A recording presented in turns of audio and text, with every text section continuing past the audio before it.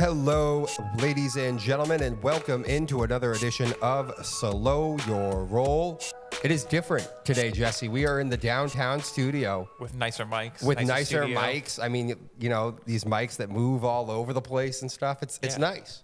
I've been looking forward to this, and the setup's great. Thanks to BevCam for putting this all together. Thanks for everybody who contributed to having the new studio. And we're ready, though. We're ready for some football talk. We're going to talk with baseball, the off-season. The winter meetings are going to be, what are they? Are they usually middle of September, December? Yeah. Yeah. Right before Christmas. Right before Christmas? Do they end like the week of half the time? Pretty much around that. That's wild. That's wild. I thought it was more middle of, but I guess they do go right up against that holiday season. Anyway, though, we'll have some baseball talk in the beginning, and then it'll be all football here. The Pats beat the Bears, who are supposed to be way better than them. We'll talk about that. Caleb Williams. You know, the players went to the coaches and wanted Shane Waldron fired and asked them to bench Caleb Williams. So they got a massive problem on their hands. Wow. That is... Maybe they saw the Patriots having sitting Drake May and how well that worked out for him. Like, yeah, maybe there is something to the sitting quarterback's idea. I think it has more to do with Caleb I think, personality-wise, coming out of college. Being a college kid? Yeah. I mean, you know, he wanted ownership of the franchise. Yeah. The painting the nails, FU, Utah. Like, that's just, you know. We'll get into it. We'll get into it. We actually have a preview tonight's game, the Thursday night game. Big game, big game. I think it's a much bigger game for the Eagles than it is Washington. I'll explain why. But with that, Jesse, I will turn it over to you to get us started with the Sox off-season, yes. The interest kings. Some baseball. So, if anyone has listened to this time and time again, I talk a lot about how I just am so fed up with the Red Sox ownership. They annoy me. Anytime any of this stuff comes out, I'm like, I don't care. Call me when it happens. And now that it's the off season again, we're going to do this song and dance again. Yeah. And I'm not going to care. I mean, I'll care enough. I'm listening. I'm going to talk about it. But I'm not going to put any stock into it until any actual move gets made. And what am I talking about? Well, if you're in the know with baseball, all the rumors are swirling once again that, the Red Sox, they are apparently interested in everybody. Just like the last couple of years. They're interested in everybody. Are they going to actually go after these guys? I don't know. Probably not. At least not that strong. And then they'll come back after they sign with someone else and like, we tried. We offered all the way up to like $300 million or whatever they said for Yamamoto last year that he turned down. But it's until I see something different, I'm just going to assume it's more the same. It's more John Henry just talking, trying to get the fans like, no, come on, like buy those tickets. Come to opening day. It'll be great. Like just buy the tickets and then we'll give you what you want. Trust me, it'll happen. And I just don't care anymore. I will say that this one, the difference is it's coming from Jeff Passan. He's the guy. He's the baseball guru. He knows all the things. When it comes from his mouth, it's legit. And, you know, these reporters, they have reputations to keep. They'd like to be right for their ego's sake at the very least, and for their job. Like, you know, they want to be the guy. They want to be trustworthy. And when they come out and say things like this, they put their reputation on the line a little bit. Not with the Red Sox. You can just say these things with the Red Sox, and people will be like, oh, you know what, maybe Jeff's right this time. But if Jeff's wrong, and come April, and none of it was true, like I believe, no one's going to care. No one's going to be like, you were wrong, Jeff. It's like, no, Jeff took a chance, and he was wrong. But on the off chance Jeff is right, well, Jeff looks like a genius. Jeff called it. He knew it was right all along, and he looks good. It will not ruin his reputation. It will only help his reputation. And he's talking about Juan Soto, Crochet, Corbin Burns. I didn't hear that they were interested in Soto. You didn't hear Soto? No, I didn't. I heard the Rays checked in on Soto. That's literally all the talk. Oh, Soto's literally all the talk. Are you serious? I didn't hear the Sox were that interested. I didn't hear Soto. He's their guy. He's their number one play, according to Jeff. According to Jeffrey. You know, they're apparently going to go hard after him. He's their second meeting, or Juan Soto's second meeting. He's meeting with the Toronto. Maybe it was yesterday. I don't remember. And then either way, the second meeting is supposed to be with the Red Sox. Yankees are going to meet with them. There was a fourth team. I don't remember the fourth team. Basically, the entire AL East is meeting with them, though. But I don't care about the meetings. They met with Yamamoto. They talked to Ohtani. They've talked to all these guys for years at this point. I don't care if you're talking. Be the guy. Be in the talking where you are become at least not the first team. First bow out. Yeah, like the first couple teams, they're like, all right, we know it's not them. All right, we talked to them. It's out of their price range. We know they're out. At least get to that second level of talks. You know what I'm saying? Then I'll be like, all right, things have changed. You're willing to talk a second time. I don't think you're going to sign anybody, but you're all right. That'll be changed to me. Okay. And also, like, this Red Sox franchise is no one wants to play for them anymore. So you will have to reach deeper into your pocket to get Juan Soto, to get Crochet. I mean, he's a trading asset, but like, Burns would be very expensive. And there's talks of like, they're willing to trade a lot of these guys. Bello apparently is being shopped, Giolito, to get these bigger names, allegedly. But when a couple years ago, year and a half, whatever it was, when we got Breslow, he was what? The 10th guy they talked to? Yeah, something like that. And he was a guy whose only executive job in baseball was in the Cubs, like the third guy behind the baseball operations gig. He was the guy that like, okay, thanks. Like, thanks for taking the job. Yes. Like it's not offered to you. You're the one like we got stuck with. Yeah. So not only is our franchise being made fun of by everyone in the business, players, executives, agents being like, wow, look how cheap they are. You now have a GM who doesn't really know what he's doing. I don't feel like he knows what he's doing. I've never seen anything that shows he knows what he's doing. And you're telling me we're going to get Juan Soto. What are you smoking, Jeff? Yeah, we're going to get Garrett Crochet. We're going to get Corbin Burns. Well, you know why he was the 10th option and they had to go to the 10th option to get the job, right? Well, everyone turned it down. Well, why did they turn it down? Because no one wants to work for this team. Exactly, because No you one have wants John to- Henry over your shoulder the entire time. Oh, that's too much money. Yeah. It's too expensive. And have you watched The Comeback yet on Netflix? No, You should. I don't. I would love to. You know what? It's on the Flicks. Oh, I yeah, don't that's have right. the You don't Flicks. have Netflix. I don't have the Flicks right now. Anyway, you know what struck me, though? What? Any story that Terry or Theo talked about, like that team during the regular season, they kind of were middling.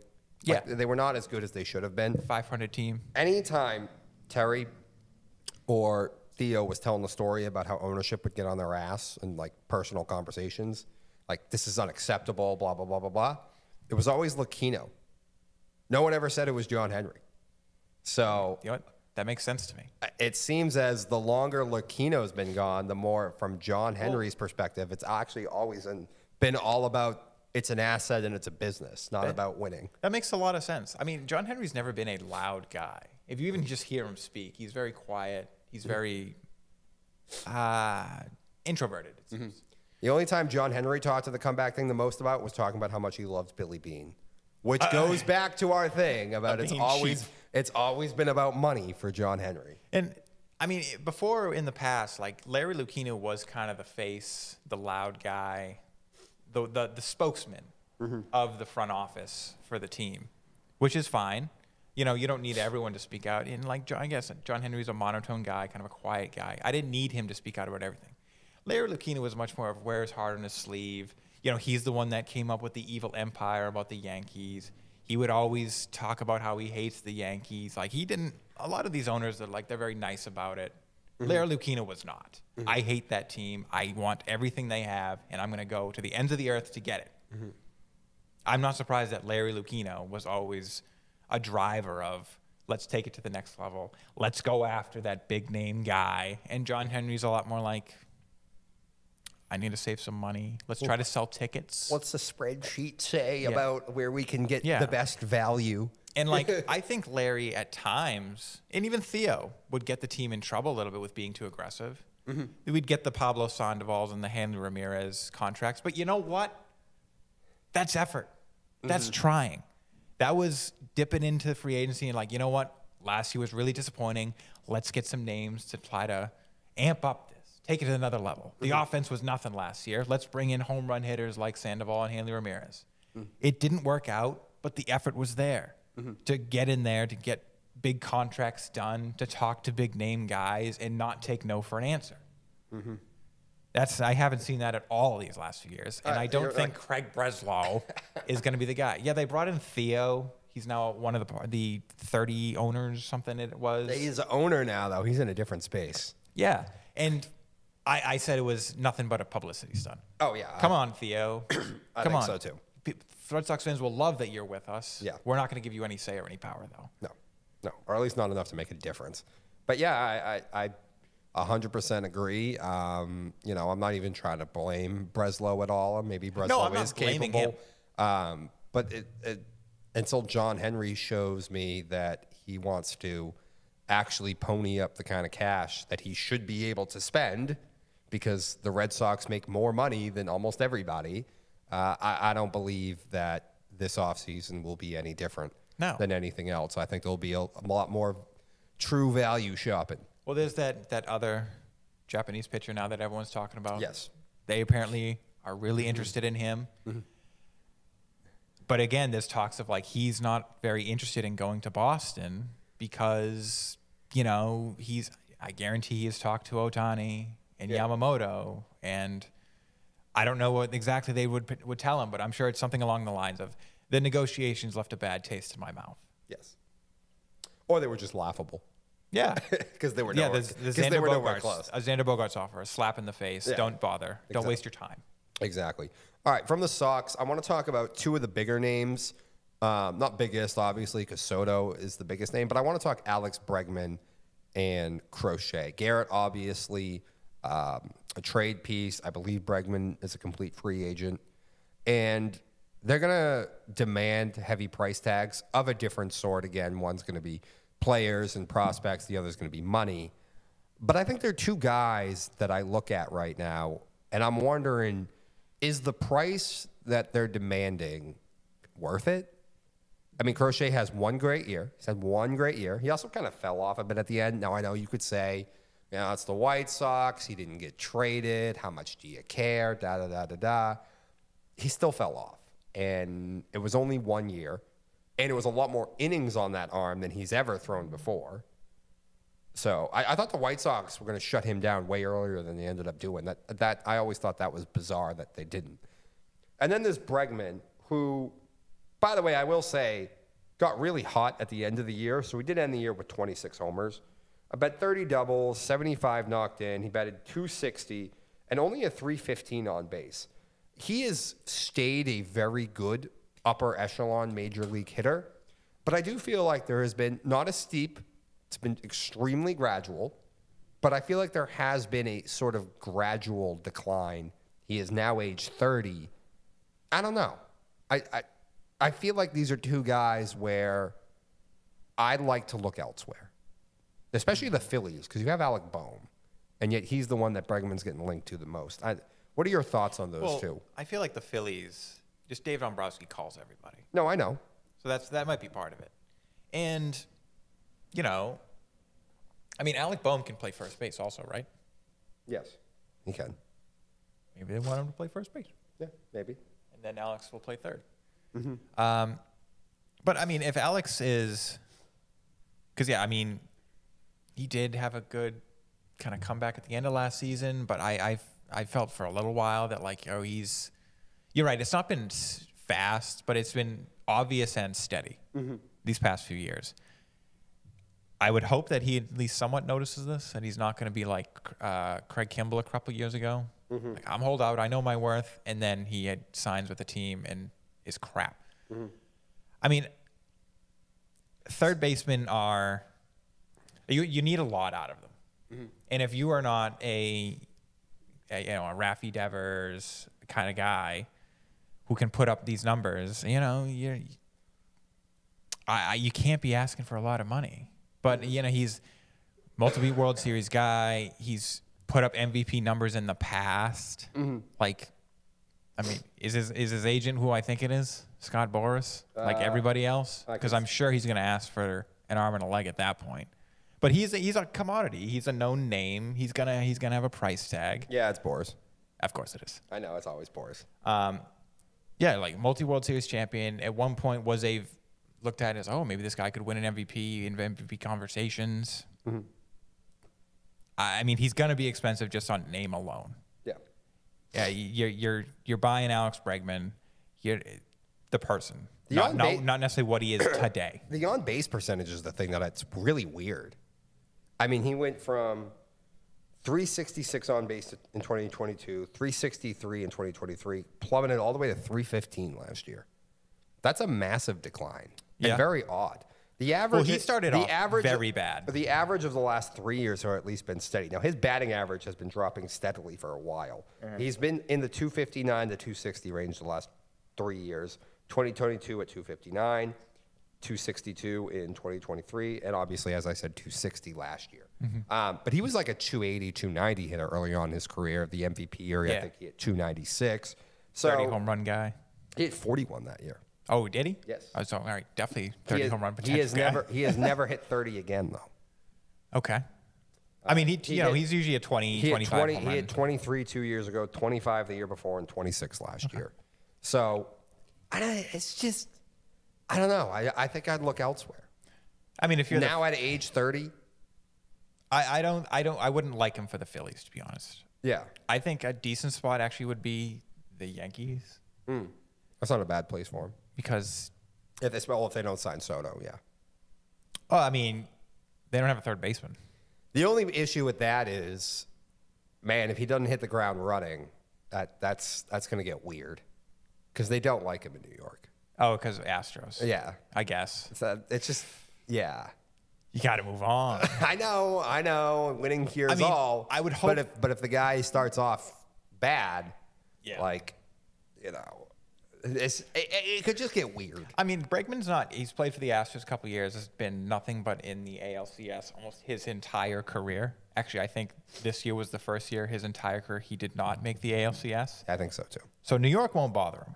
Mm-hmm. At least the media. Obviously, if he, again, does not have a hot start and they just rag on him, including in the locker room, he'd probably just be like, you know what? I don't want to be here. I'm not going to try. Mm-hmm. Trade me. But he's not someone that I think is going to get shook when he steps on the Yankee Stadium field for the first time, assuming he signs there. Yeah. And be like, oh, my God, I wasn't quite ready for this. Mm-hmm. But, yeah, I mean, a 30-year-old guy. The stadium is small. He's not a lefty, but it's still a small stadium. I feel like he will benefit. His power numbers will benefit, assuming he's not shook and get the bat on the ball. Yeah. Like, it's not like... The batting average could go up because now he'd be more willing to use the entire field because he knows he can hit the ball out to the opposite field, to Yankee Stadium. Like, Yankees aren't young. Mm-hmm. And I mean, the Phillies aren't necessarily either, but I feel like they want to be young. They certainly have a younger personality. Mm-hmm. I feel like he will fit, Astros aside and that history aside, who Bregman is and the type of player he is fits in what the Yankees are doing more than what the Phillies are doing, in my opinion. Mm-hmm. Not necessarily in the benefit of the Yankees. I gotcha. Moving on to Crochet. What are your opinions on that? Now, he's left-handed. Prima donna. There's the sales stuff. I was going to mention that, where he didn't want to get traded because he was like, I won't risk my arm. I've never started before. And then Chicago proceeds to still start him most of the way through the rest of the year. Now, I know they limited the innings. They started throwing him only 3 or 4. But, still, I expected a shutdown then at some point. This is one, at least with Bregman, it's only money. With Crochet, you got to give up prospects and players. This is one that I'd be steering clear of completely. I kind of would too, especially with the attitude stuff. Mm-hmm. And it's like, I get it. We live in a day and age where, I feel like almost any pitcher you take on, especially at this point, has risk because at some point he might hurt his elbow. Tommy John, you never know. Shoulders and elbows are... we talked about this. They're dropping like flies. Yes. So I feel like any pitcher at this point is a risk to take on. And when they are, I guess, through his first amount of times throwing that many innings in his life, he's a whiner. And, pitchers are. Pitchers are just crybabies. That's just what they are. They are crybabies. They are the Madonnas of baseball. And when you are just so open about it, that's a bad sign. And it's like only, we know it's only been one good year too. Yeah, like Mason Miller, we found out is a prima donna. But we only found out that because something leaked. He hurt himself, and then the team was like, no, he was being a bitch. We would never have found that out otherwise. He's just, you know, he can scream and cry in the locker room, but then we never found out. Yeah. And I assume all pitchers are like this. But Garrett was like open to it in the media. To the media. Yes. He cried to the media about it. Like, no, I don't like that. And you think that, like, Red Sox, because they're one of the teams that are apparently talking about him, Alex Cora would hate him. Probably. And I know that. Yeah, he probably would. Alex Cora would be over that so fast. Like, what do you mean? You are a major league pitcher, starting pitcher. If you want to try to be that, that means you're going to put a lot of innings on that arm, son. Get out there. Indeed, indeed. So from one prima donna to another, the Patriots have won a game again as they beat the Bears 16-3. 19-3. I'm sorry, 19-3. We almost had 20 points. Yeah.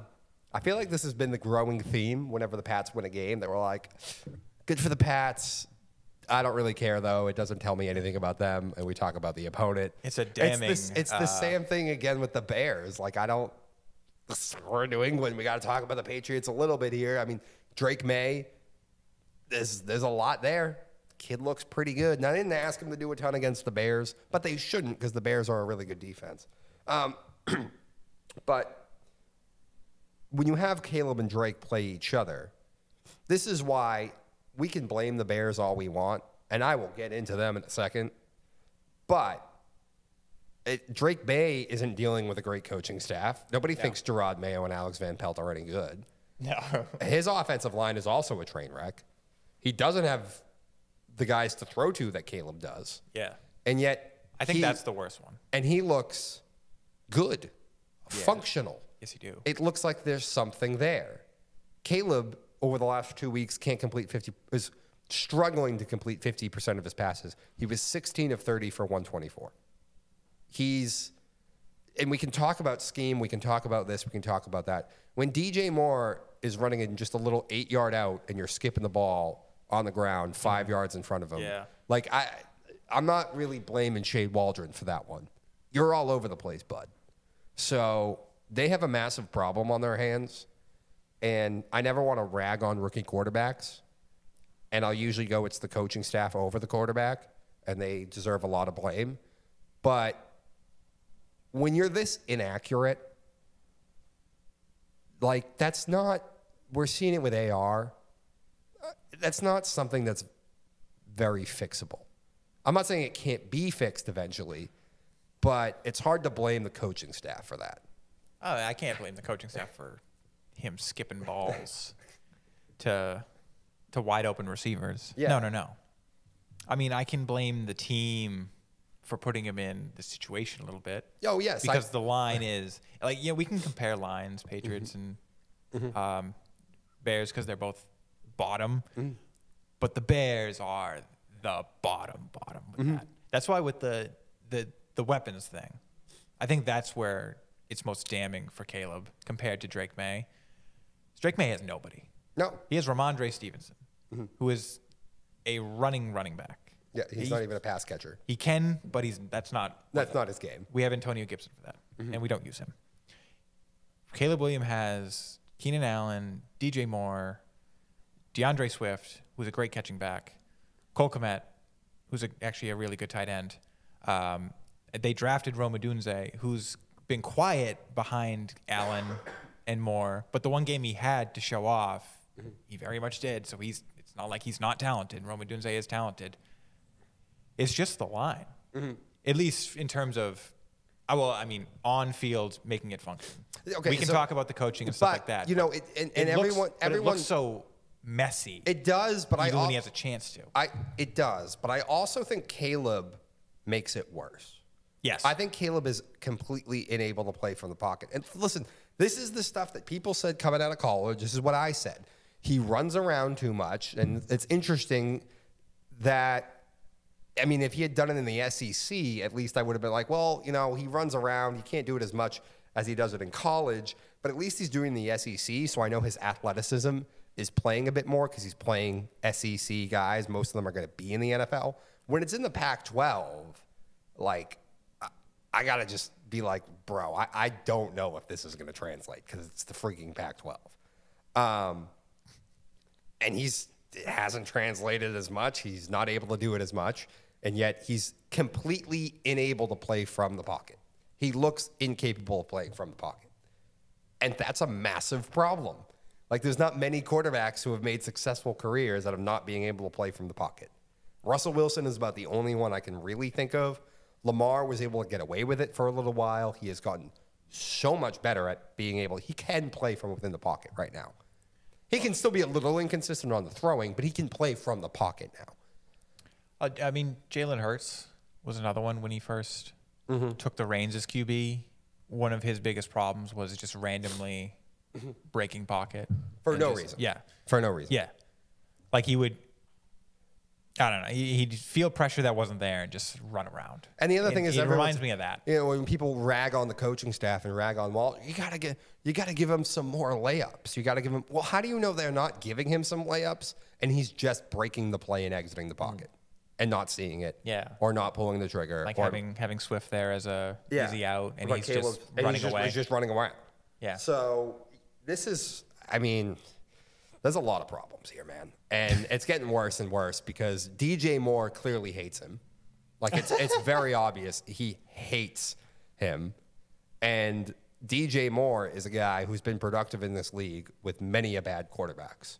Like, we can't question, and he's never been a problem either, but he hates playing with Caleb. There's a story that the players on the offense went to Eberflus to get Waldron fired after the game and also asked them to bench Caleb Williams for Tyson Bagent, which I have never heard that before in my life. I've never heard the team this short into a season for a guy who was picked #1 overall to go to the coaching staff and be like, can you please bench this guy? Which makes me think that not only do they not believe in him as a player, which is already a massive problem, they probably don't love him as a guy. Not even saying they dislike him, other than DJ Moore. He freaking hates him. But, like, I don't know if they even like him as a guy. Which then gets into the stuff that we talked about coming into the draft, which is, you know, the jumping up into the stands, crying after a loss, which wouldn't have been as bad but last year then you made fun of Max Duggar in a press conference for crying after losing to Georgia. So it's like, all right, well, you're full of shit. You're a hypocrite. Yeah. There's the painting the nails, FU Utah, the asking for ownership of a franchise, like, I think very prima donna stuff. Well, I think one of the biggest things, like from a player's perspective. Oh, he texted the punter. I was gonna say that. He texted, okay. Like that from a player's perspective is like, okay, I like your confidence in our team, I guess, but like you have not played a snap. You do not understand what it's going to be like looking down center and that defense is staring back at you. Like, you don't get it. Mm-hmm. And they punch so much. Oh, yeah. Like, that very quickly, a line like that, like, you know, some guys would be like, all right, sure, like, I like your confidence. And then very quickly be like, okay, you are holding us back and you are making us punt a lot. Yeah. Like, that will very quickly in the mind of a player be like, okay, you're just talk. You're all talk here, kid. Mm-hmm. I haven't seen anything. And I haven't seen anything. No. Other than when he went wild on the Panthers when they were at their worst. And I think he probably went wild against one other team. I forget who. But it was someone almost equally as bad. The Jags. So he went crazy on the Jags, too. But again, their defense is awful. This is also kind of when they were at their worst. And Carolina, for sure, that was when they were at their worst. Carolina's righted the ship a little bit. But they scored 3 points against the Patriots. I mean, that is damning. They scored 9 the week before against Arizona. You gave up 9 In sacks. that game, Caleb Williams was 22 of 41 for 217. Yeah, I know you said 9 sacks. Matt Hasselbeck, though, was on Cowherd's show on Monday after that game, and he And these guys like to be nicer to the young quarterbacks. And Matt went, dude, Colin, 80% of these sacks are on Caleb. That's a lot coming from a former quarterback. I mean, you gave up 9 sacks to a team that had 16 sacks in their first, was it 9 games? Yeah. Like that's, I know. That's over a third of their sacks. I know. And I don't know if I've heard anything before. I don't know if I've ever heard this before, that this short into a season for a rookie quarterback that just got drafted, that the offensive players go to the coaching staff and go, please bench him. I don't think I've heard that before. Yeah, I've heard it later on in somebody's career, but yeah, that's not really. That doesn't happen much. No. So I can't actually think of another time I remember just off the top where a team was like, bench this guy. Mm-hmm. I'm not playing with this guy. Mm-hmm. A quarterback? I'm sure it's happened. I just can't think of when. I mean, if it has, it stays quiet. But I've certainly never heard it done to a first-round overall pick this short into a season. And by the way, when we're talking about the other stuff, right, the texting, the punter, they're all that, all off season and training camp, people are talking to Jaden Daniels, they're talking to Dan Quinn and Cliff are talking how great he is. And then they ask Jaden stuff and they're like, oh, trying to compare him to Lamar. And Jaden's like, calm down. And then they call him a star quarterback. Jaden goes, I'm not a star quarterback yet. Like, that's the way that you're supposed to handle this stuff. That's what we want to see. Sure. And again, if you want to be a prima donna and a little bit immature as a wide receiver or a corner or a running back, like, I can get over it a little bit. Just don't get arrested off the field. Just, other than that, I can deal with that kind of stuff. But it's different as quarterback. It really is. Especially since chances are you're not going to be that good right away. Like, listen, if you're a super talented wide receiver, you're going to be good right away. Same as a running back. Quarterback, you're not. Yeah. You're just not. You are. I mean, all the great quarterbacks of our era, Tom Brady, Peyton Manning, Mahomes now, Joe Burrow. Name a prima donna quarterback that had success in any form. I mean, Kyler's getting there. Well, now that he's cleaning up his act, he's being successful. Rodgers had a lot. Okay, that's a good one. That's a good one. Yeah. But you know what? He's gotten worse. He's an outlier. He's gotten worse with age. Well, yeah. In some of his best years when he was a younger man. Exactly. Now, I know he kind of came out with a little bit of a reputation, but it was never so bad that it was national news as it has become the last few years. I know. The final thing here with the Bears is you can go ahead and fire Shane Waldron, and he probably deserved to be fired. Matt Eberflus is a dead coach walking. But this situation's not going to get better because they have a clown as their president who they brought in because they're trying to build a new stadium, and he's supposed to be the head of that and sort of the business stuff. But this is the former disgraced Big Ten owner who tried to cancel football during COVID so prematurely and then tried to strong-arm the other conferences into doing it. The SEC laughed in his face. The Pac-12, to their own demise, sort of went along with it, and that was sort of the final nail in the coffin of the Pac-12. And eventually he was forced out of that job. And so for some reason, the Bears thought this is the guy to hire. And this is an individual who has shown that he's not going to stay in his lane. He is power hungry, and it's already been reported that he was the one who wanted to keep Eberflus. That's why Matt kept his job. And it's been reported that Waldron and Ryan Poles have to go to Kevin Warren for stuff, which why is an individual like Kevin Warren making football decisions? Why does he have any say in football decisions? Other than maybe if you wanted to pay a high price for one particular player simply because he's in charge of the finances, maybe I understand why he would have input after that. But apart from that, there's no reason Kevin Warren should have no business in this conversation. But that's not who Kevin is. Kevin's a guy who wants to have control over everything and will refuse to stay in his lane.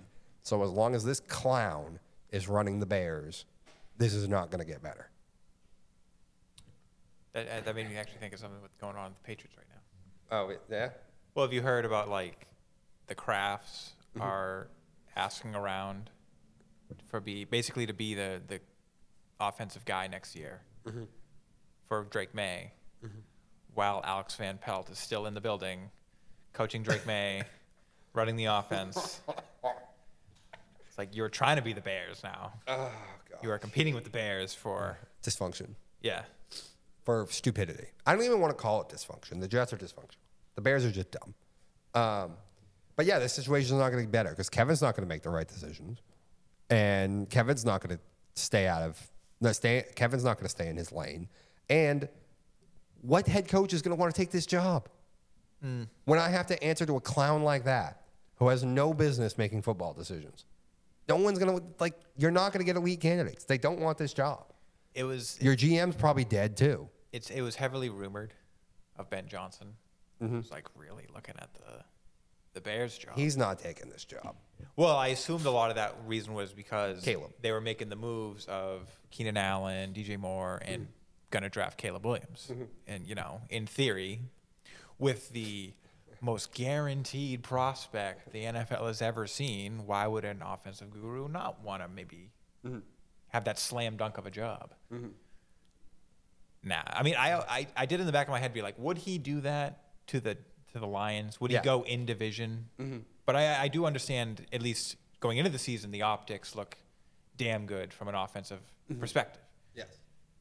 Now I'm just like, come to the Patriots. Do this for Drake May. I know, right? Well, listen, if you watch that game, there's not a soul who could watch that game and try to lie to themselves that Drake May didn't look like a way better player than Caleb. There's things we have about Drake May, like the feet, feet stuff. Those are all more easy to correct than accuracy. Well, it's also like we see it. It's like, oh, I saw it right there. We see it a couple times, maybe once a game, and then it'll go away. It's not a like, oh, Drake, every play, every drive, you keep getting into this. No, it's like, oh, I saw it there. I saw it right there. And then, a couple drives go by. Oh, there it was again. Yeah. But it's not constant. Yeah. Yeah. No, I know. And it's just easier to correct than accuracy. We're seeing improvement from it. Yes. I have not seen any improvement from Caleb on most things. If anything, I've seen him get worse. But yeah, again, as long as Kevin Warren is making decisions on football stuff, this is not going to change. He's a clown. He failed upwards. Kevin Warren, man. And no one's going to, again, why would anyone with options take this job? You wouldn't do it. Poles whiffed in the draft too. You already had DJ Moore. You already had Cole Kmet. And you already had Keenan Allen. Why did you need another wide receiver? You know what all the great organizations did? You know what Jim Harbaugh did, even though they kind of needed a wide receiver? No, I'm going to get a generational left tackle who's going to be my left tackle for a decade. And it's okay because I have a star quarterback, and I'll coach up the defense. We'll protect him, and we'll get it done with Ladd McConkey and Quentin Johnson, and we'll just run the hell out of the ball. And that's working just well, and they're going to make the playoffs today. Don't forget Joshua Palmer. Yeah, and the Bears are like, no, we got 3 great pass catchers. 2 of them we're paying a lot of money. Let's get a 4th. Forget about protecting the quarterback. Already we have questions about how comfortable he is in the pocket. They took a flight together. Oh, my God. Yeah, that's the other thing. Let's make Caleb, who hasn't played a snap in the NFL, make decisions on our franchise. That's the way to do business. Yeah. You hire the intern and you ask him you ask him about the stocks of your business. What should we do in this situation? Yeah, that's how it works. Like, they're a freaking mess. Last topic here before we're going to take a quick break. Let's talk the Cardinals.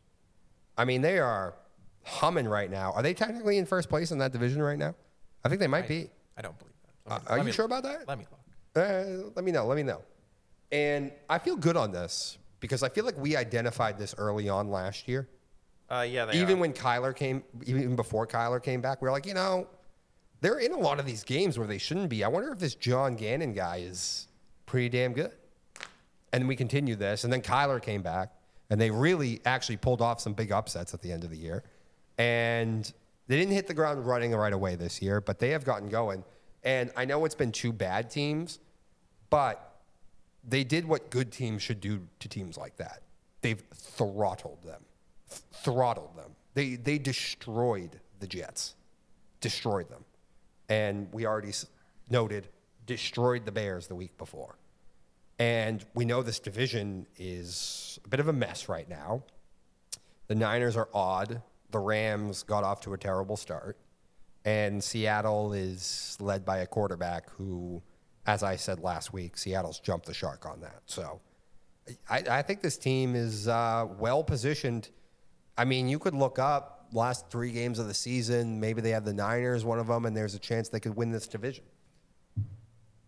I'm not going to bet on it, but I definitely think they're going to be a playoff team. And Kyler is, and I feel good about this because when they gave Kyler the contract, I was one of the few people out here defending it.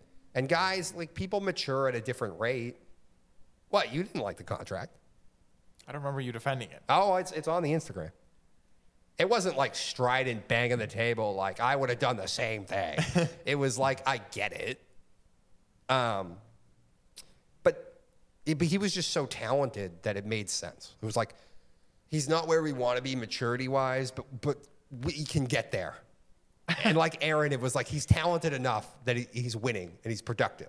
And he maintained being productive through all the drama. And again, the NFL this is different. We don't usually ask 21, 22, and 23-year-olds to have as much responsibility as these quarterbacks have. And sometimes, guys aren't emotionally ready for it. I feel like Kyler in the last year and a half has grown up a lot. So, I mean, I've seen him mature a little bit. I was still, especially with that, when they first announced the contract, it's like they had a clause in there about doing homework. I know. And, people were coming up with the stats of, how he played on Call of Duty, double XP weekends and just non-regular weekends. And, there was actually a clear discrepancy. Yeah, I know. Call of Duty came out recently, though, and he's 2-0 in balling. Yes, actually, he turned that into a sponsorship. So he's sponsored by Activision. I don't know. Whatever. I've seen maturity. I know he's very talented. He's still small. Mm-hmm. I know. Just physically. I am still hesitant to call this a good team. Obviously the early season games, they don't matter as much because people still finding themselves, finding who they are. So when you lost to the Bills and then you beat the Rams big, I don't care about those games too much. But, you lost to the Lions. I think the Lions are better than you, so you should have lost that game, but it was a close game. Mm-hmm. Close 7-point game. Mm-hmm. 1-score game. You got smashed by the Commanders, who I'll talk about later why they're frauds. You did beat the Niners on the road. It was by 1 point, but you did it. And that's, it's, you don't have to, when you face them again, it's going to be in your territory. That's big. That's probably the big one. You got smashed by the Packers. You beat the Chargers. That's another team where I'm what are you? You beat the Dolphins by 1. You smashed the Bears. You smashed the Jets. You are better than the bad teams. I'm still hesitant to call this a good team. It's a decent team. It's a lot of Kyler Murray. I'm not saying they're going to make noise in the playoffs. Connor. Mm-hmm. And Trey McBride's good. Mm-hmm. I think he's got the defense playing pretty well, even though we don't really know anyone on it. I think the coaching is good. I think Jonathan Gannon's a good coach. I think we said it last year too. And it's continued into this year. He's just getting the most out of this roster. Sure. Other than Budda Baker, I don't think they have a single star on defense. And he's old. He is old. So, I don't know, man. Look around the league right now. They cycle through coaches so much. The coaching in this league is pretty bad. Oh, it is. So if you're just the quarterback play is terrible. If you're just good, really good, buttoned up, you are good enough to beat a lot of teams on your schedule, even if your roster's not as good. But I'm not even gonna. I'm still hesitant to call them good. They're just not. No, I said if your coaching's good. Oh, if the coaching's good. Yes, that's what I said. Guess. Okay, I guess. Mm-hmm. But it's just all right, you're clearly better than the bad teams. You beat the bad teams. It's all right, you beat the 49ers, but what are the 49ers? The whole NFC West is mediocre. Oh, it is. 100%. They all have had their moment of maybe the Rams are going to take. Oh, okay. No, they didn't want it. The Seahawks. Look at okay. No, never mind. All right. Well, whatever. They fell off a cliff. Yeah. They all have looked okay, maybe they're going to be the ones to take this division. And then the second they have it, the second they're like sitting in first place, like, oh, it's in our hands now, they fall off. They lose at home to the Dolphins. So like, and actually, who does the Cardinals face? The Seahawks. Mm-hmm. So like, all right, this is the chance for the Seahawks to right the ship, and for the Cardinals to continue just this NFC West trend. Because it's the Seahawks, it's the Vikings, it's the Seahawks again. Like, that's an emotional 3 weeks. That is. It is. I mean, it's then the Patriots at home after. So like, you get a break after, but like, who knows what we're going to see from the Patriots in those couple weeks from now? I'm pretty confident that they're not flying out to Arizona. No. But will Drake May have taken another step? Will Barmore be back, because he's supposed to practice today actually, and patch up that defense a little bit more? You come out of those 3 weeks where you're a little banged up, you're a little like licking your wounds, you're a little emotional. You're like, okay, it's the Patriots. We don't have to care that much. We'll focus on the Panthers next week. And then you're only scored 3 points. It's the fourth quarter, and you've given up 9 sacks. I don't see it. I think they'll win. They'll win pretty comfortably. I just think they'll win. I don't think the Pats are flying out to Arizona. That's not what I'm saying. If they had to come here to New England, maybe after an emotional game before, you have to fly all the way here. The weather's bad. Maybe I'd buy into this, but I think they'll handle the Pats in that matchup. And Vikings, Sam Darnold is officially on pumpkin watch. Yeah, that was bad. He just needs to just get back to throwing it to just Justin Jefferson. Just that guy. Which, O'Connell fooled us. He was able to fool us for a little while, but Sam Darnold won out in the end. He didn't fool me. I know. Listen, I want to say officially. You say, Kevin can get him back on the tracks. We'll see what happens. Yeah. I just said he's on pumpkin watch. He's had a bad 2 weeks. Halloween's over.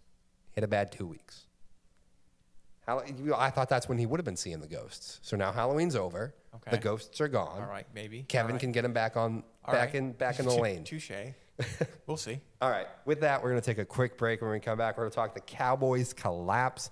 I'll talk a little LSU, Brian Kelly, and we'll talk Debo choking the long snapper, and then we'll give you that Washington Eagles preview. My take on that is going to be very different than what you think. So stick with us, guys. And we are back. Jesse. Hey. I'm going to need you to lock in right here. Thanks. Hey, don't talk to me like that. You know who's not locked in? Moody. The Dallas Cowboys are not locked in, that's for sure. Sure. And, they are just a train wreck. And this is one of my favorite bets of the year was their under. But it's far worse than even I could have imagined. And it's not all their fault. They got injured, though that was part of the reason why I was saying bet the under, because there's only like 4 good players on this roster. And they are very good, like really, really good. But when you only have 4 guys who are special, one of them gets hurt, and all of a sudden you're not a good team anymore. Are you considering one of those 4 the kicker? Yes, I am. Okay. Brandon Aubrey's the best because he is great. Yeah, and then you got CeeDee Lamb, and you got Micah Parsons, and you got Dak Prescott. Dak Prescott? He's good. I thought you were going to say Diggs. Is he good? I mean, I'm the one who trashes Diggs, and you say he's pretty good. He's pretty good.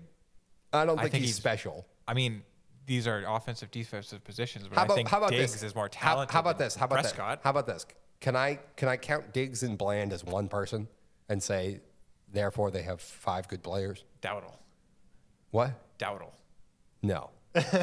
And I'm the one who traded for him fantasy, but no. Hey, Jake Ferguson is a serviceable tight end. Serviceable, not good. Serviceable. They're very different things. Anyway, though, that's not the point. First off, Micah's making comments like, I don't care about Mike McCarthy, which, first off, Parsons says dumb things anyway, so you do have to take it that it is Micah Parsons. Remember the foot thing? Yes, I remember that. But this still goes into the sense of, like, you let Mike McCarthy stay the head coach, even though we all thought you were going to fire him, but you also didn't extend his contract. So you clearly said this guy's kind of a dead coach walking, which, as we mentioned coming into the year, like, if we all know that, if you're just a lame duck head coach, well, then you don't really have a lot of power in the building anymore. And that's a major problem.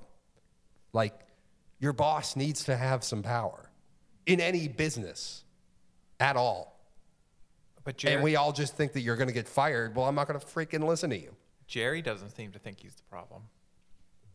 Jerry thinks, I don't know what Jerry thinks, but Jerry kind of ripped him a couple of weeks ago. Jerry's having a rough time these days. Jerry's going off in interviews. I think the Sun one was great. Yeah. That was, wow, that's one of the best audios of him ever.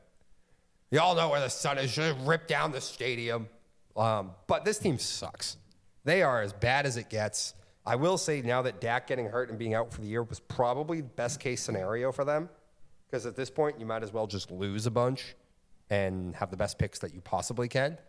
Now, if Jerry's making the decisions, which Jerry has been, you're probably not going to make the right ones because apart from Micah Parsons and CeeDee Lamb, they've kind of whiffed on all their other picks. And that's why their roster is so top-loaded because they've done nothing but whiff in the second, third, fourth, and fifth rounds for the last 3 to 4 years. So this team is awful. This team is a joke. And if you told me they only won 1 or 2 more football games the rest of the year, I would completely believe it. I kind of think Jerry's playing some 4D chess here, though. Okay. A little bit. All right, why? Everyone was like, well, Mike McCarthy's getting fired last year. Mm-hmm. He's getting fired. Like, you can't play that playoff game like you just did. Think he's not going to get fired by Jerry Jones. Mm-hmm. And yet, he's still here. Mm. I think he wants Bill Belichick. Yeah, but at this point, why, if you're Bill, why would you take this job? Because I think Jerry will step down as GM. I don't think so.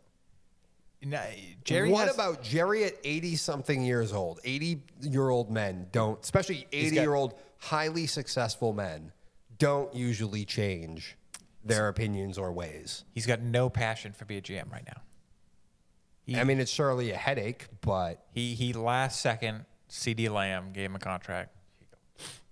He again on the offseason. I think he knew. Because why did you keep McCarthy this offseason? Because he's a yes man. I don't know. I don't have an answer for you. Unless maybe he was playing 4D chess. Yep. Maybe he knew the team wasn't going to be good. He didn't want to hire someone because he wanted Bill. He knew Bill wasn't going to do it this last offseason. So he's like, I'm going to keep McCarthy 1 more year, knowing damn well he will do something fireable. Mm-hmm. And I will have... Because if he fired McCarthy and Bill's like, I'm not really... he had a couple interviews, mostly just with Atlanta. Mm-hmm. And other than that, he didn't really want to call or even talk to anybody. So if Jerry knew that, well, I'm not going to fire McCarthy to hire a guy for 1 year. Mm-hmm. That looks terrible. And at that point, Bill would just be like, no, I'm not going to get the same fate as that guy. Oh, no, Bill, no, it was a placeholder for you. Come on. Anyway, I think it's some 4D chess. I'm not that passionate about the GM role anymore. Obviously, Jerry will still be like, this is my money. I'm in the room. I'm in the talks. But Bill, I'll be your number 2. Yeah, I don't think Jerry is capable of doing that. But I also think at this point, I don't think you're wrong. If you're Bill, why the hell would you want this job? The Washington's on the come up. The Eagles still aren't going anywhere, despite what we think of Sirianni. They pay great money for both coordinators, and the roster is still extremely talented. This roster sucks. Outside of CeeDee Lamb, they have the worst wide receiving core maybe in the NFL. There's nobody else here. The running back room is easily the worst. The offensive line is getting old. The defense has 3 special players on it. That's it. The minute Micah went down, their defense sucked. Bill is itching to coach a guy like Micah Parsons. I know, and Dak, by the way, what is this, Dak's 2nd major surgery in 3 years? And he's expensive. The Dak contract is a problem. Probably the biggest turnoff. Well, they're just the biggest, I think, reason why I'm wrong about him wanting Bill. Because a move like that tells me you're not looking for Bill. Well, actually, we would tell me you would, because I don't think I'd potentially want Bill to work with a young quarterback at this rate. I think I'd rather he have an established veteran who he doesn't have to teach too much. And I just want him to coach my defense and button up the culture and, all that kind of stuff. Maybe if it was a different guy and not Dak Prescott. If it was Aaron Rodgers or just a much more talented QB. No, I get that, but Because Dak's you can talent- do a lot worse than Dak. Sure, I You guess. can. You can.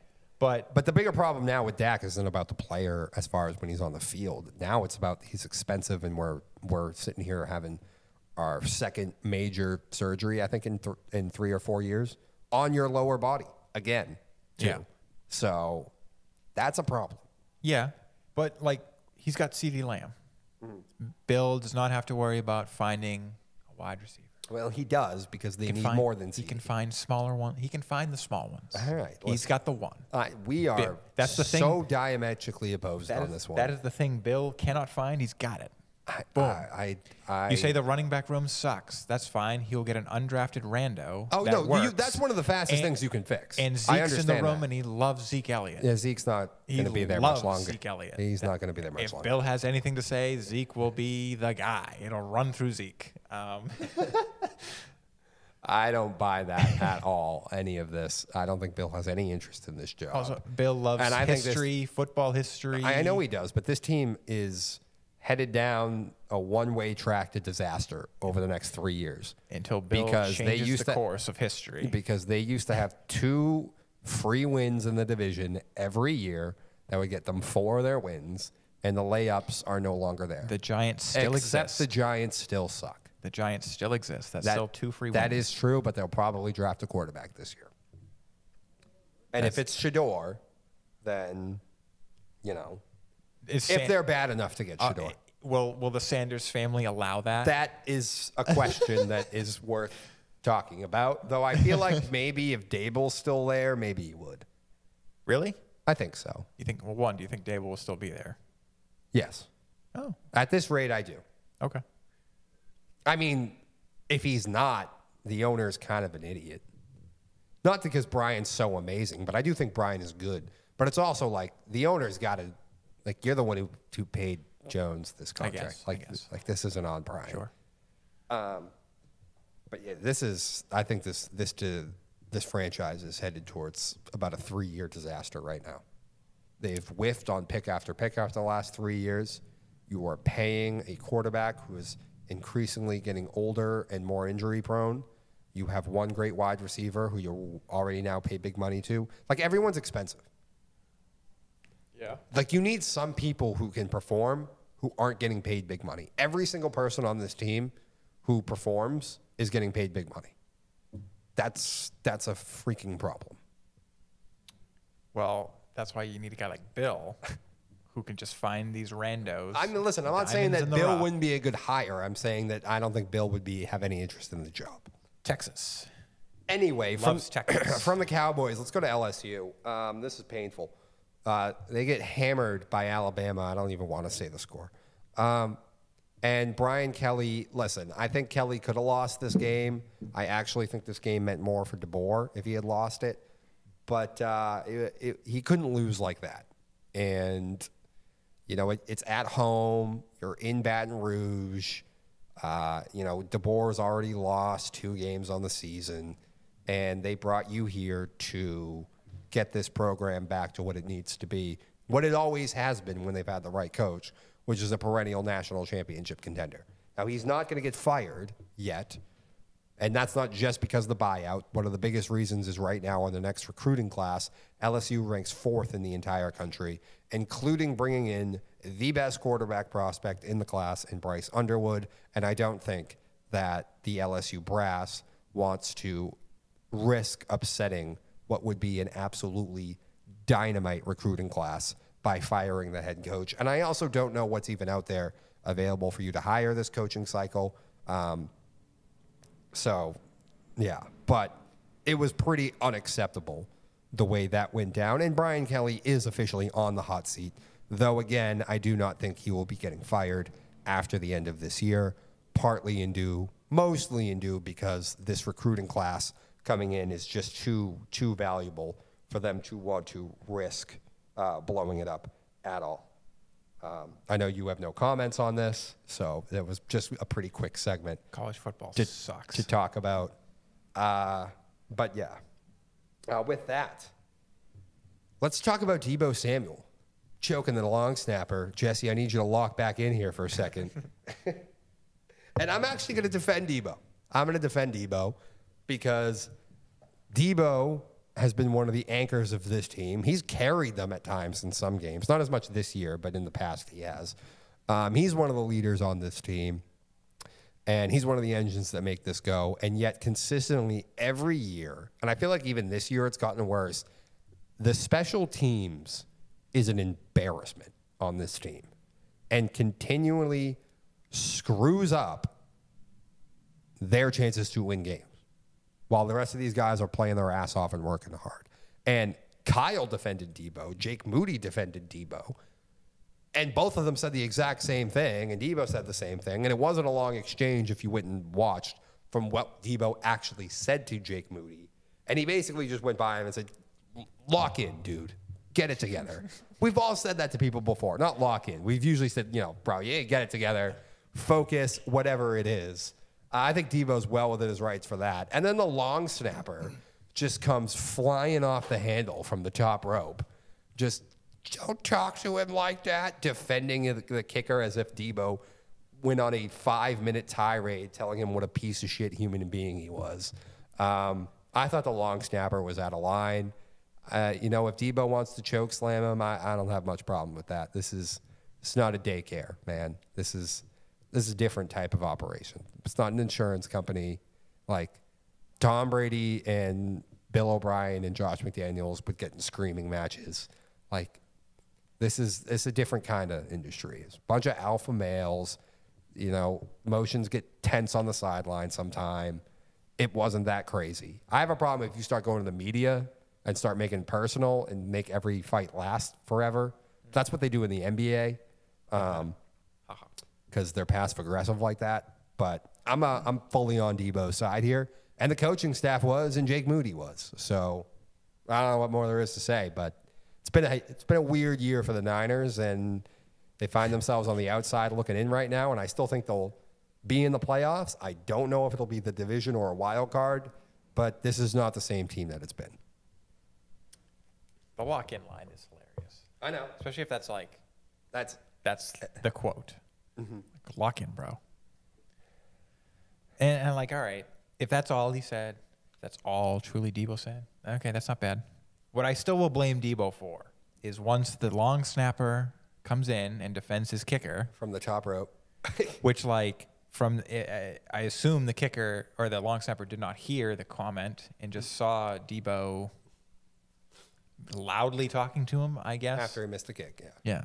And it's like, whoa, get out of my kicker's face. Mm-hmm. Especially like kickers, I'm going to compare them to pitchers, not the fact that they're Madonnas. No, it's just different. It's different mental yes game, kicking and pitching. So like, yeah, you know what? Lock in. Mm-hmm. It's a good thing to tell him. But with the long snapper, I'm sure he's just in there defending his kicker. Like, bro, start. Like, you think that's gonna help him? Like yelling at his face, not understanding probably what was actually being said. Mm. And then I'm still gonna get on Debo for like, bro. Yeah, you don't choke the kicker or the long snapper. Like, don't do that. Like, you're sure this is a high intensity sport with a bunch of big guys full of testosterone. I'm sure I know they yell at each other a lot. Yeah, I watched Tom Brady. Like, he yells all the time for no reason. He just gets upset and yells. Like, they could be winning by a mile. He'll overthrow Julian Edelman because Julian slightly ran the wrong route, and Julian's going to get crucified for that. That's just how it always was. You don't often see the hands. It's not even like pushing and shoving. You tried to choke. You tried to choke him. Like you're Darth Vader at the beginning of episode 4, like holding up the guy. Like no, Debo. That's fine. You told him to lock in.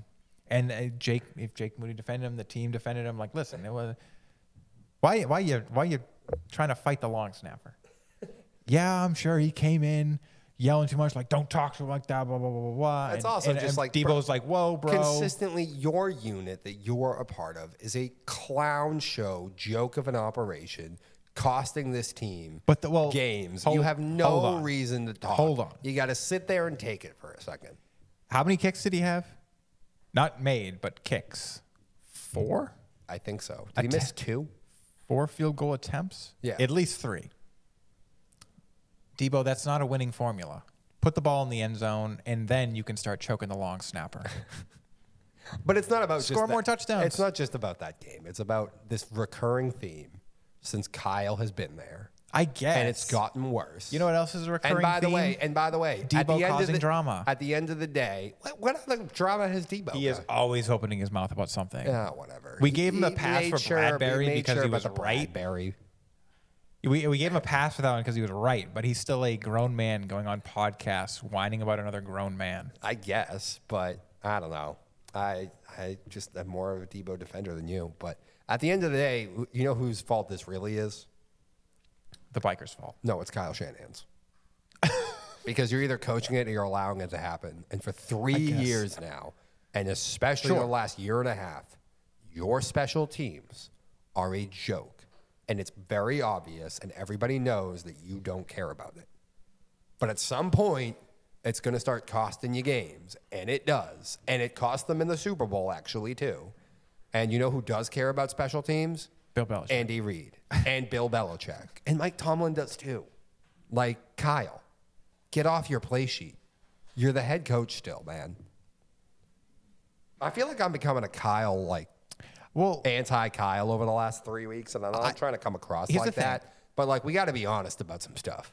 I don't, your kicker missing kicks isn't, if he's just missing them, that's not on your special teams.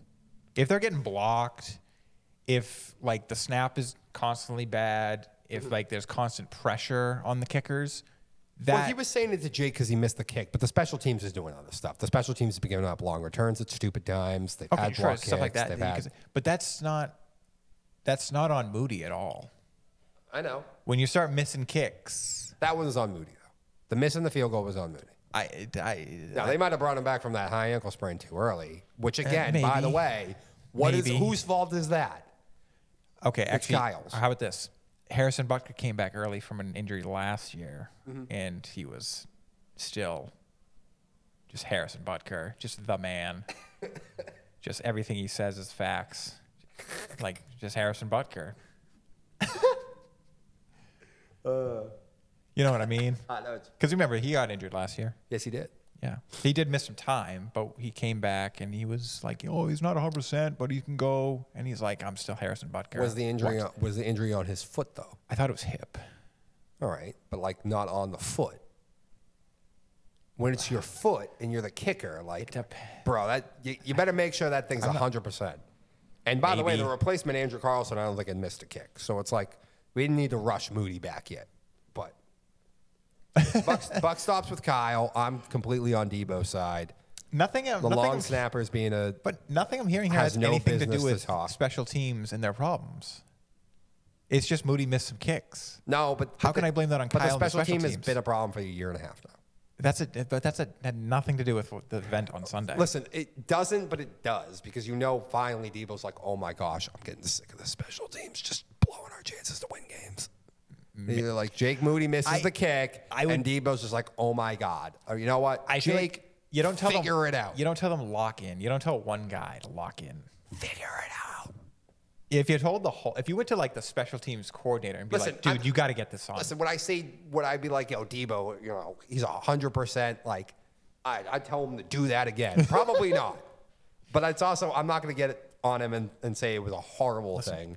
And the long snapper needs to shut his mouth. We are batting 1,000 after you choke the long snapper with kicks. Please do it. Moving on. That's technically a fact. Washington and the Eagles play tonight, and I think this is a massive game. It's a very interesting game.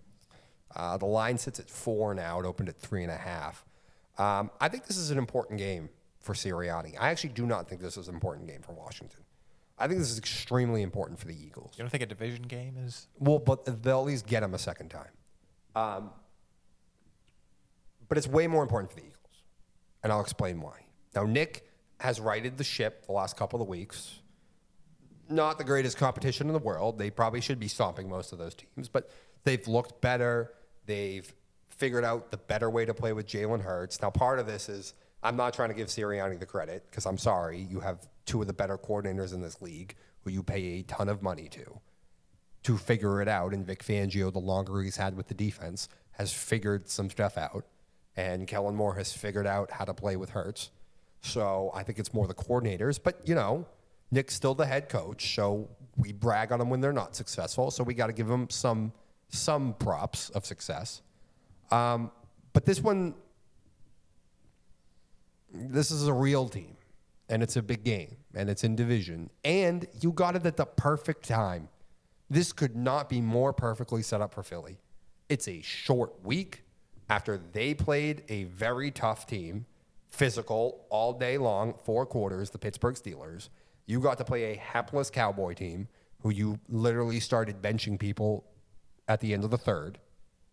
And it's at home in Philly. Like, the Eagles should win this game. And they should kind of win it a little bit comfortably. Like, I feel like they should win by a touchdown. This shouldn't come down to a field goal at the end of the game. And I feel like a little bit of a referendum on Sirianni if it does. Because there's no excuse of, like, you being flat in this game. Like, all the stars have aligned that you are in the best position possible, and Washington is in a pretty bad position for this game. I'm looking at Washington as potential frauds here. Yeah, I know you are. I'm not going that far. I just think this is a terrible spot. I mean, you're on the road on a short week, which already, by the way, the Thursday night games, especially if you're a favorite and you're at home, already heavily is on their side. Yeah. But it just, I mean, there's a lot of questions with both these teams right now. Mm-hmm. And it is a division game, and that can mean weird things. And to be honest, because of that, I don't think we're going to get a lot of real answers from this game. Because it'll be odd. It'll be strange. I think if the Commanders win, we get kind of an answer on something. You know what? I will say that, yes, if the Commanders win, we'll get a far more definitive answer of what these teams are than if the Eagles won. I'll definitely agree with that. Okay. Because the Commanders are 7-0 against teams under 500, 0-3 against teams over 500. Mm-hmm. Now, I say potential fraud because they still play all the games they lost. They're good teams. They played them hard. Mm-hmm. And the bad teams that they should beat, they are beating well. Mm-hmm. So it's kind of similar to like what the Cardinals boat is. Yeah. Like you're not saying they're a bad team. You're just saying your record is not indicative of the fact that you are a tier below most of these playoffs. Yes. Games. But if you come in short week, road, and especially if you beat them handily, mm-hmm. Like, all right, I will be very much like Commanders. Like, you are legit. You are the clear team, head and shoulders above everyone else in your division. Mm-hmm. But if the Eagles win, I'll still be like, well, okay, Commanders could be frauds. You took advantage of the situation, the week, the home field. Yeah, and it sounds so unfair as people who are critics of Sirianni that we don't want to give him credit. But I'm sorry, like, you're supposed to be the best team in this division. And as I just mentioned, you're literally getting this game on the perfect circumstances. You're at home, short week. You played nobody on Sunday. They had to play a real opponent. Yeah. Like a very tough physical opponent at that, too. Mm-hmm. That's tough to bounce back from. So, but it's an important game. It's very important, especially, again, if the Eagles lose. That is damning. That's damning. Especially since the Commanders, I don't think the Commanders' schedule is going to be that tough going forward. I'm sure Philly still is because they had a first-place schedule last year. So. It is not tough at all. Who, Washington's? No. I'm staring at it. Who is it? Eagles, Cowboys, Titans, Saints, Eagles, Falcons, Cowboys. Exactly. So not only is the position just bad that you should win this game because they've had every disadvantage, you have every advantage. If you lose, the Commanders are just so set up to go on another win streak here that you're going to be in major trouble. In major trouble. Actually, I'll try to get the Eagles schedule. I'm going to go further. I'm going to go this far. If Nick Sirianni loses this game tonight, that's a nail. That's a nail in the coffin. Because they're looking for every excuse they can to get rid of him. Yeah. I mean, I think it's this point. But again, unfortunately, if they just win too much, it comes hard to. Which I think they will. Because again, when you pay one of the better defensive coordinaters and offensive coordinators, and you have a very talented roster, in spite of the head coach, you're going to win games. I still think, come playoff time, when they meet a real team, they'll get exposed, and then that will be their Sirianni excuse. will find a way to embarrass himself and the team. I agree. And they'll still be taken off the hook. I know. I agree. Well, but here's the Eagles' schedule to finish. Commanders, L.A. against the Rams, in Baltimore, home against the Panthers. Okay, there you go. Home against the Steelers. Ooh.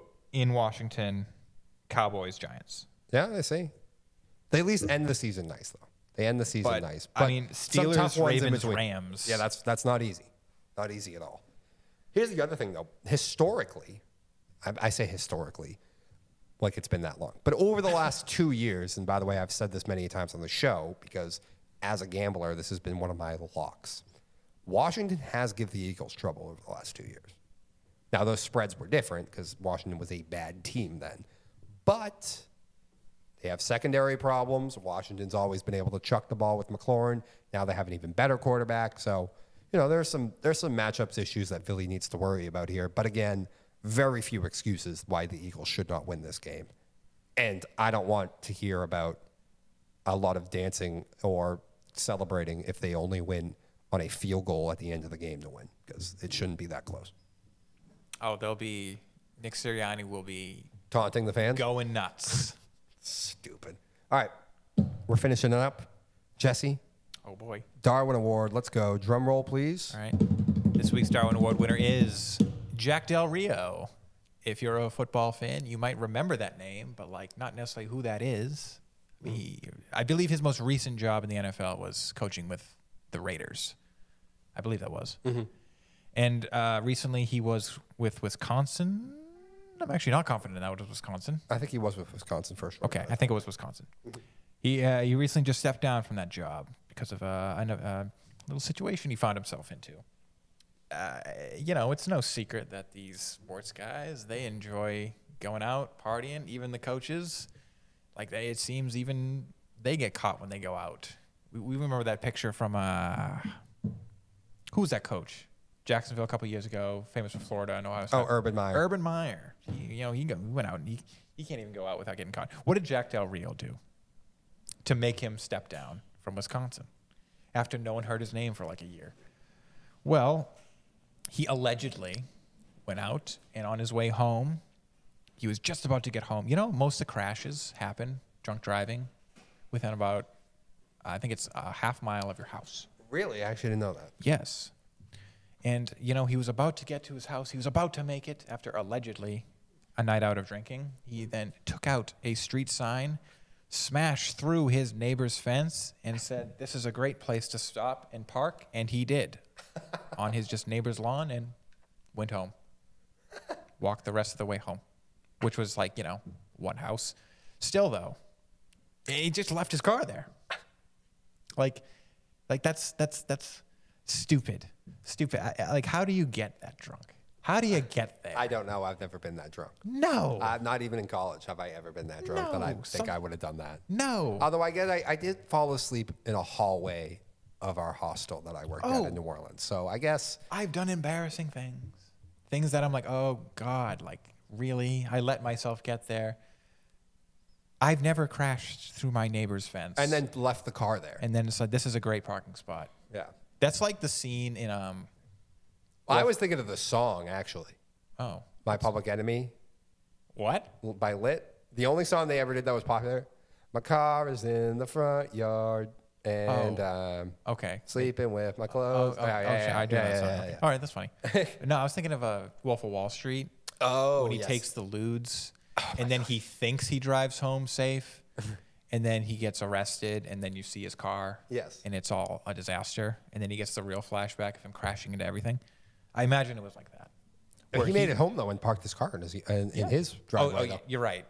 Jordan Belfort actually made it into his own driveway. Yes. Jack Del Rio did not get that far. He left it on his No. neighbor's But he thought front he yard. did. At least I hope he thought he did. Because I wonder, if he didn't think he was parking his car in his own driveway, where did he think he was leaving the car? Anyway, he resigned for that. Congratulations to Jack Del Rio. You made it home. For the real life example of my public enemy. My own worst enemy, not my public enemy. My own worst enemy, that is. Okay. I am my own worst enemy. Sure. Yeah. I did. Well, Jack, you were your own worst enemy. How long ago? This was last week, right? Yeah, this was a couple days ago. Okay. So congratulations to Jack Del Rio for parking on his neighbor's front yard. He took out the sign. He took out a fence. That has been it for Slo Ur Roll this week. This one will be up on YouTube, by the way, guys, not just the podcast format. So we'll be posting that. Probably the link maybe on our Twitter. It'll definitely be on the Instagram page. But have a great rest of your week, ladies and gentlemen. Let's see how this Commanders-Eagles game goes tonight.